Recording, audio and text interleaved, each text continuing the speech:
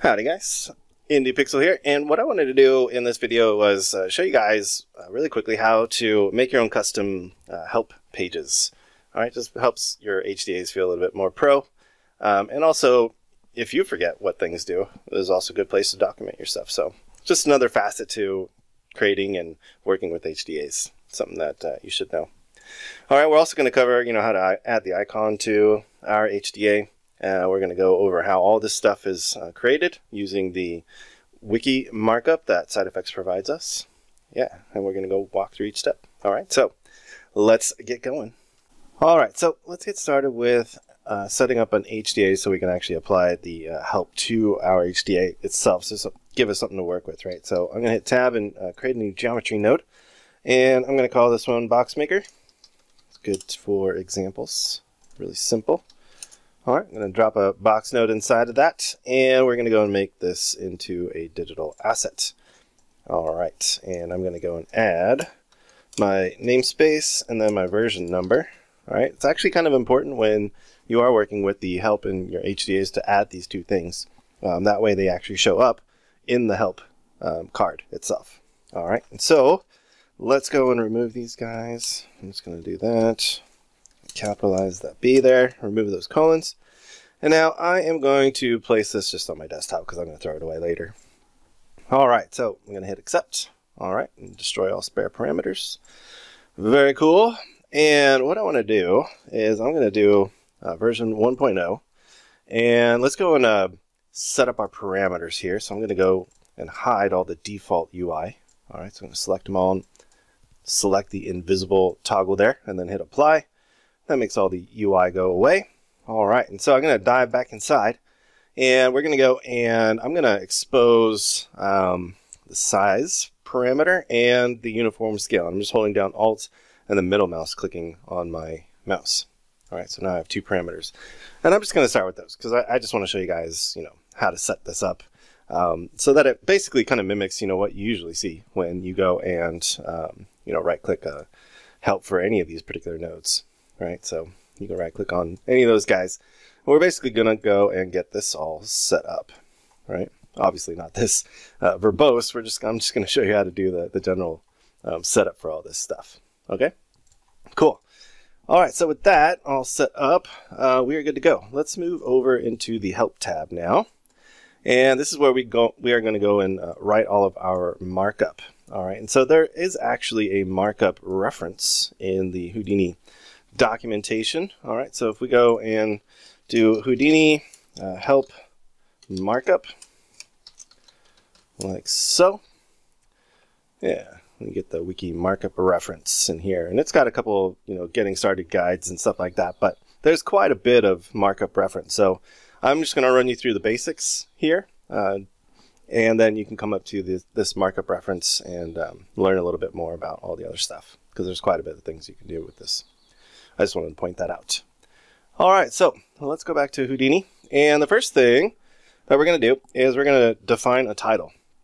Now, to define a title, we just use these two equal signs. All right, and then we put our title that we want in the middle. So then I'm just going to call this Box Maker, like so. And then it's usually good practice to indicate what context this particular node exists in. Since we made it in the OBJ context, we want to put that in there. So I'm going to do hashtag context. All right, so this is an actual page property for these particular things. So you can come up here and get a list of all the page properties. All right, so there's a page property here, and I'm going to give it a value of OBJ. All right, so with that done, just that little bit done, let's hit apply, and let's open up the help now for our box maker. So I'm going to go to help, like so. And let it load up. And look at that. We have Box Maker 1.0, and it's an object node. All right. So it's pulling out the version number because we went and assigned our two colons for the version number, and we're telling it that it is a part of the OBJ context. All right. So you get a lot of information just by doing those simple steps. All right. So the next thing I want to do, I want to give this a custom icon.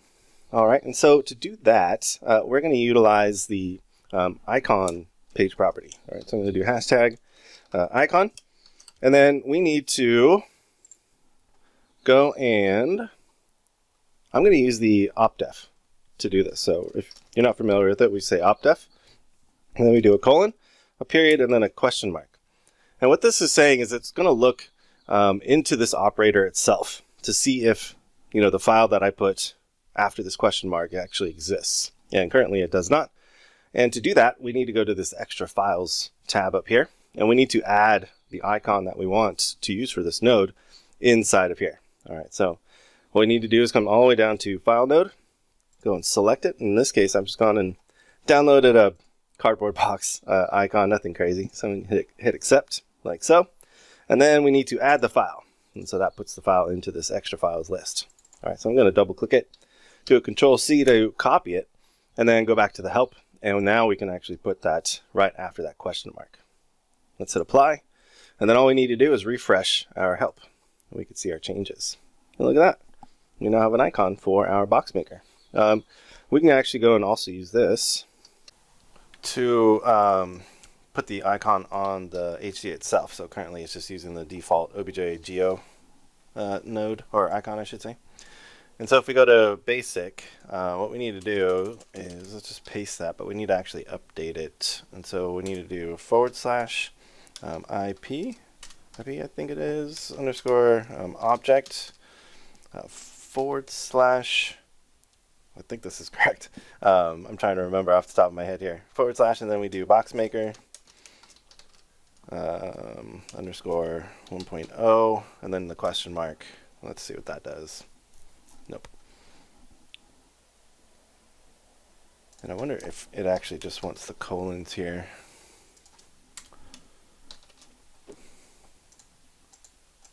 Well, what you can do is you could just select it from that little button too. So I'm going to go back and do this. This will actually show me what the opdef should be if I leave this embed icon in operator.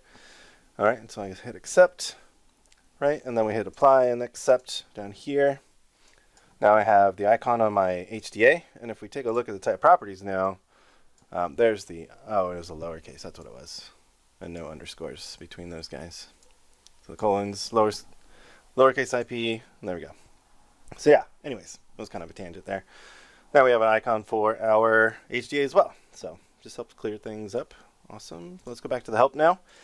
All right, so now we have an icon there. The next part is to give the summary. Usually there's like a really quick summary right below here. And to do that, we use 3 quotes, and then we start typing out our summary. So this is going to be automatically creates a box geo for us, for you. There you go. And then another 3 quotes right after the end. And then hit apply, and then we go and refresh. And look at that. Automatically creates a box geo for you. All right, so moving on, that's the summary. So it's 3 quotes on both sides of the text. And then the next thing that we want to do, usually we have like some high-level overview. And so this is a subheading, or like a heading 2, if you will, if you're coming from like HTML. So to do this, rather than single equal sign, we do a double equal sign on both sides of our heading 2. All right, so we do like overview, like so. There we go. Let's hit apply and take a look at the changes there. Awesome. So now we have overview. And now, usually, the way that this works, you have the overview, and then you have the description of your parameters. Like if you go to any of these other guys, you can take a look at what Houdini does, or side effects, I should say. So they have this parameters line. And then we have a heading 2, another heading 2, a bunch of labels and stuff like that, which we're going to get into here in a second. All right, so let's go back. So you can just hit the back button. It'll take us back to our help. All right, so the next thing I want to do is set up that parameters. So to set up the parameters such that we have this type of heading with the line underneath it, we need to use the ampersand, or the @ symbol. Sorry, the @ symbol for this. So we say parameters, like so. Hit apply, and then refresh it. And there you go, look at that. And because now we have 2 things here, we have overview and parameters, it's starting to populate this little table of contents for us. So let's go now and start to put some information underneath overview and parameters. So what I'm going to do is just put for the overview like paragraph. Usually that's what side effects does. Obviously you're more welcome to do whatever you want, right? But basically the way this works is we're just going to start typing some text for a paragraph, right? So maybe you want to give them some information about how to use this note. So you can simply go to the tab menu, tab menu, then go to the Indie Pixel option. Then let's make another line here. All right, and so then go to Utils and select the box maker. Boom. Let's take a look at that. So I'm going to hit apply, and then we're going to go and refresh. There we go. So now we have some text there. Now, if you want to have multiple paragraphs, all you need to do is just put a space in between the two. All right.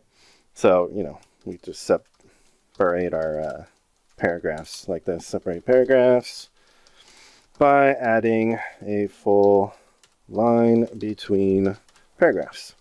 There you go. And hit apply and then refresh. There you go. So now we can have 2 paragraphs. Pretty cool.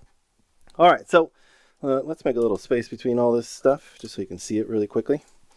All right. So underneath the parameters now, what we want to do is we want to first obviously take a look at, which parameters we want to document. All right. So the first one is size. So what we would do is we say size colon and then space or hit enter on the keyboard. And then we want to tab in. All right. And what we want to do first is we want to give an internal name because you might want to use this somewhere else inside of your documentation. So to do that, we just give it this little hashtag ID. And the ID for this particular parameter is going to be, let's do size. Yeah. And then right below that, we want to give the actual information. All right. So this controls the size of the box in all axes. All right, so then let's go and hit apply and take a look at that. Look at that. So now we're starting to list out all the parameters. So the next one is going to be, this is our uniform scale. Yep. So we'll do uniform scale for the label. We'll do a colon. Then we'll give it the ID. So we'll call this uniform scale, all one word. And we'll say this controls the global scale of the box. Hit apply, then refresh. All right, there you go. So, from a general overview, those are pretty much like the core things you're going to use a lot. One thing that is cool to do, let's do this here. So if you want to send people to, let's say, your website, I'm going to do another line here, and we'll call this developer info. All right, so hit apply. All right, so we make another info, and we actually need to make that all one. All right, we'll do apply. And it's not liking that. What if we just did all lowercase here? And we'll do a space. I believe that's what it was. Nope, it's just picking up the last one there. So we'll just leave it at info, like so. And then below that, what I want to do is give a link to the website. So we'll do Indie Pixel, like so. And then we want to put on website after that. And then basically we need to do a single pipe. All right. And we want to do http / indiepixel.com. And yeah, that should work.